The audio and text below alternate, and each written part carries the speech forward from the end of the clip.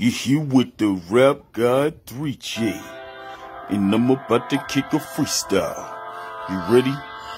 Just do what you share your bush for me freestyle. Turn up. Here come that hook. I know you ready for it.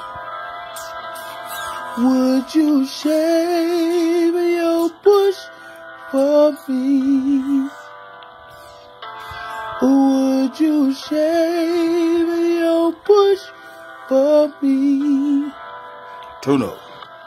Would you shave your bush for me? Turn up. Would you shave your bush for me?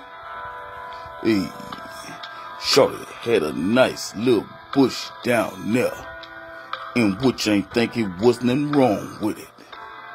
But I had dumped some ashes on the bed, almost started a fire down there.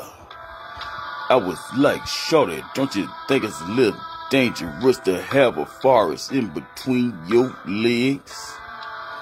Don't you think you need to call somebody through and handle that? Thought that she would chop that down, but she didn't. And the rap god was scared of that booger bear.